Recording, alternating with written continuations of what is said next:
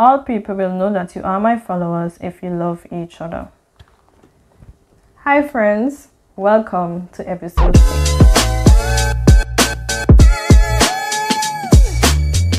Sammy held his lunch back tightly. He was so hungry. He couldn't wait to eat Mom's delicious bread and the little fish that he caught with his dad yesterday.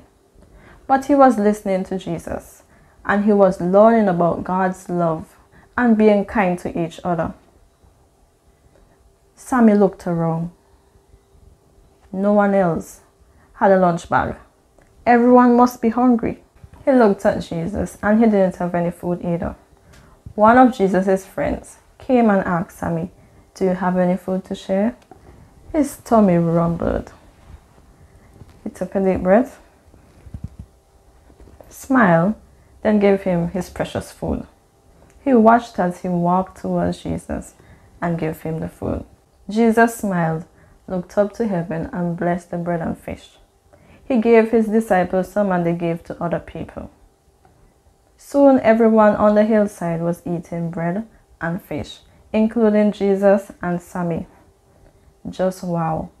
Sammy gave Jesus his food, and now everyone has something to eat. They are even collecting leftovers.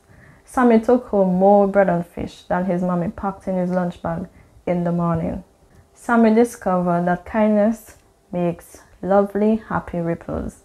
His shared food had rippled out to feed Jesus and more than 5,000 people, and the leftovers were taken to feed other people as well. Then those people will share about the love of Jesus, and the miracle was multiplied. Whenever we do something kind, we never know how God will use our kindness to make ripples that will bless others with His love.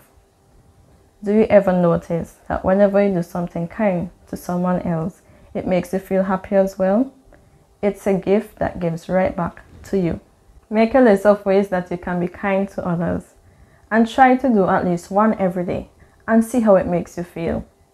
You can smile, say thank you, offer to help someone, give a hug, or tell someone how special they are to you.